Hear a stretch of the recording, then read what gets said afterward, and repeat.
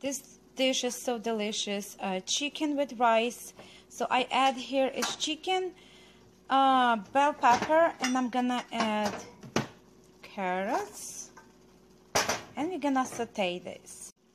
So I'm gonna season with salt, mix this well, and I'm gonna wait until the carrots is kind of soft, and then we're gonna add onion. So what I did here, in a skillet I add olive oil, chicken, bell pepper, and carrots, and we saute all together. Now we're gonna add onion, and I'm gonna raise up the heat.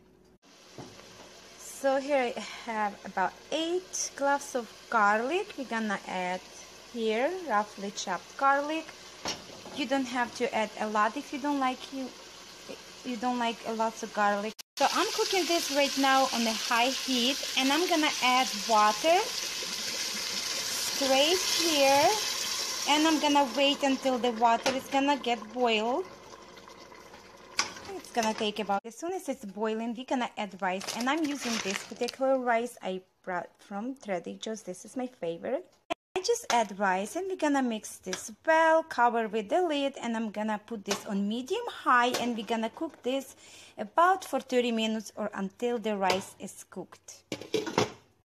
So the plov looks absolutely gorgeous, and I cooked this on a low heat, not on medium heat, so we have a perfect rice.